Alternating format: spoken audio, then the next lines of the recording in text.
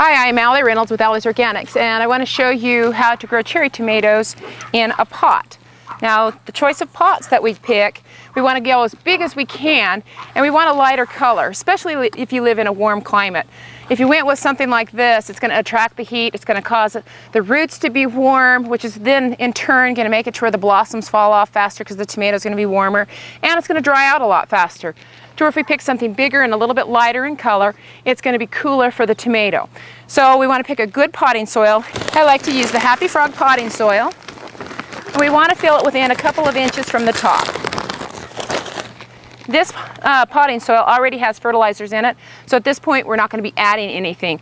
If you don't have a good potting soil like this, then I would suggest that you mix in some all-purpose fertilizer, just a couple of handfuls in with your potting soil, and then also put some mycorrhiza into your soil. Just like a quarter of a teaspoon is all you need of this stuff because it's so strong. And then some other things that I do to prep this tomato before planting it, transplanting it. Water this little tomato plant in its original pot with some kelp meal tea. Kelp meal tea is just simply using just a little bit of kelp meal, like a quarter of a cup to a gallon of water, let it steep overnight, and then swish it around and then water that tomato plant in. This feeds the tomato, it helps with any shock that it's going to have, but you want to do this about an hour before you plant it.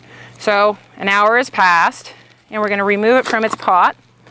We're going to dig a little hole there. We want to go a little bit deeper, so we're going to remove some of this lower growth. Because you can always plant tomatoes a little bit deeper, because all of the hairs on this tomato plant are potential roots. So we can go deep, plant this guy in, kind of firm it in just a little bit. Now about every 3 weeks you can feed this with a granular fertilizer, just like an all-purpose mix. And I just don't really measure, I just take a handful, just sprinkle it around and work that into the soil. Now if you didn't want to use a granular fertilizer, you could just use a liquid fertilizer. Liquid fertilizers, you just go ahead and water over the top. It instantly feeds the plant, but you're going to need to do it more often, about once a week. Now keep this moist. You may have to water it twice a day, maybe even 3 times a day, depending on where you're living. Now you can stake it with a stake, but cherry tomatoes get big, or you can put a cage over it like this to hold it all in. So just as simple as that, go plant a cherry tomato.